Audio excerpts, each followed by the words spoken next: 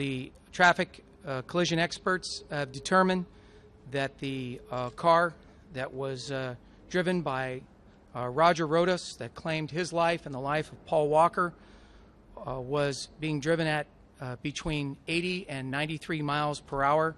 At the time, the car impacted a power pole and several trees. The investigators determined that the cause of the fatal solo vehicle collision was unsafe speed for the roadway conditions.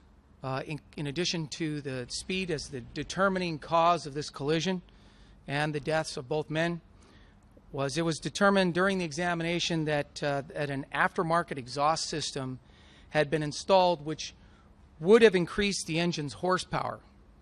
The tires on the car were more than 9 years old.